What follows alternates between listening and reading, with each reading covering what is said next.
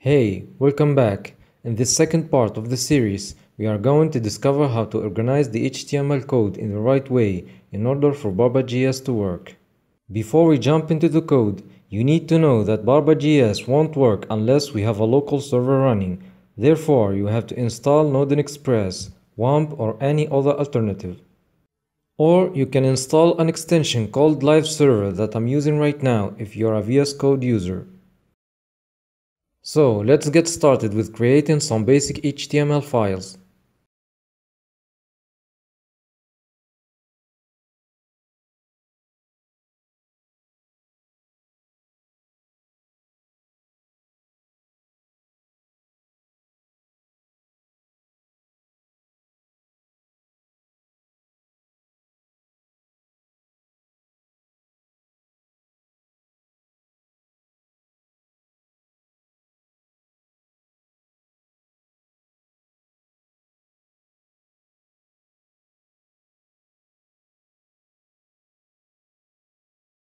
That done, let's take a look at what happens when we jump from one page to another, without Barba.js of course.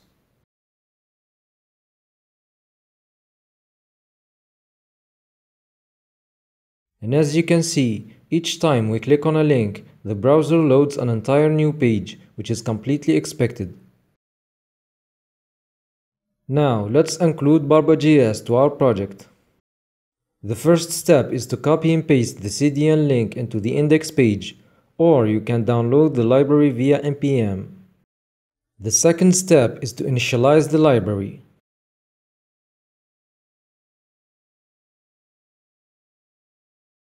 The third step is to set the wrapper, which is the main Barba.js section, using the data Barba attribute and give it wrapper as a value.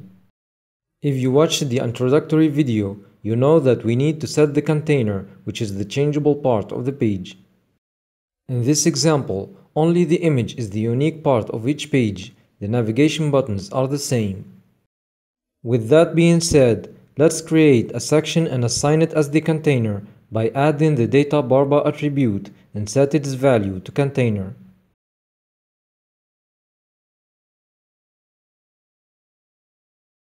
Actually, we don't always have to set the body tag as the wrapper. We can use any other element instead, as long as it has the container as a child node, so you should keep that in mind.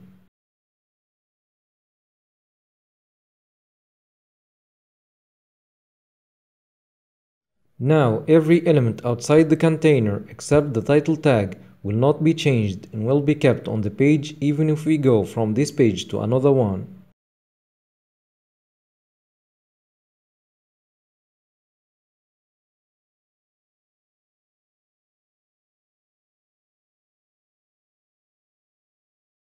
So that done, now we need to assign a wrapper and a container on the second page.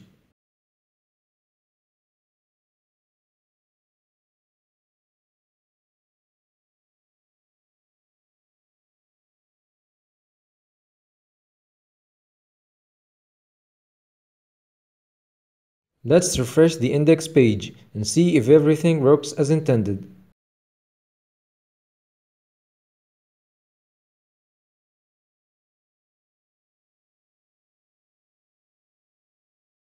And there we go, the page is not entirely reloaded, only the section gets updated with the image from the second page. Again, the content of the container doesn't need to have the same type of elements. So let's create another page, and within its container, we'll put an h1 tag instead of an image.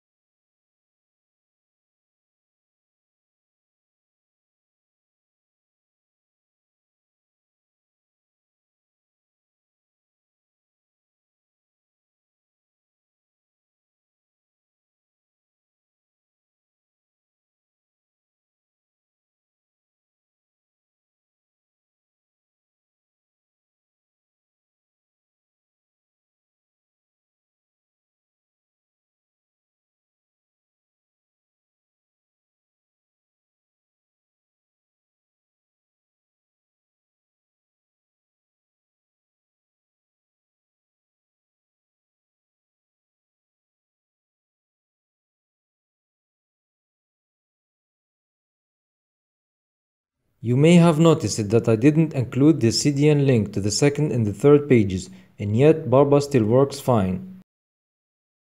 Well, that's because we are still on the same page, which is the index, and let me say it again, the only thing that is changing is the content of the container. Let me prove that by adding some elements outside the container of the second and the third pages.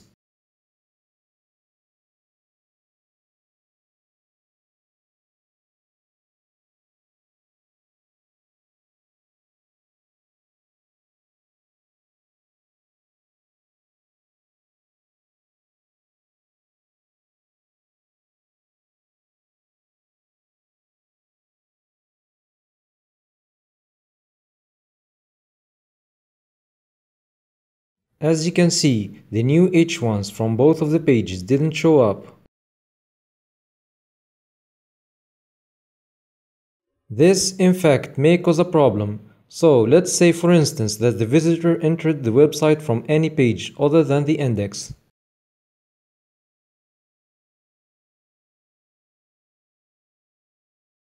Now, the H1 of the page 2 shows up. Furthermore, if we open the inspector, you'll notice that the CDN link to the library doesn't show up because obviously we didn't include it to this page. That also means that we are back to using the typical way of navigating through pages until we open a page that includes Barba. Now, you may think that there is a small chance that the user would take that way to access your website. Well, I'll give you that. However, what are the chances of a visitor refreshing or clicking on a link that leads to the same page he is on? Now, the probability of that happening is quite high. So, let me tell you that refreshing or clicking on a link that leads to the same page you are on forces the page to be completely loaded, which creates the same problem that we have just been talking about. This is actually not a bug. In fact, that's a feature done intentionally by the creator of the library. So, what should we do to prevent that from happening, you might be asking. One way to fix this issue is to use the same exact structure of the index file in every single page, except the container of course, and that's it.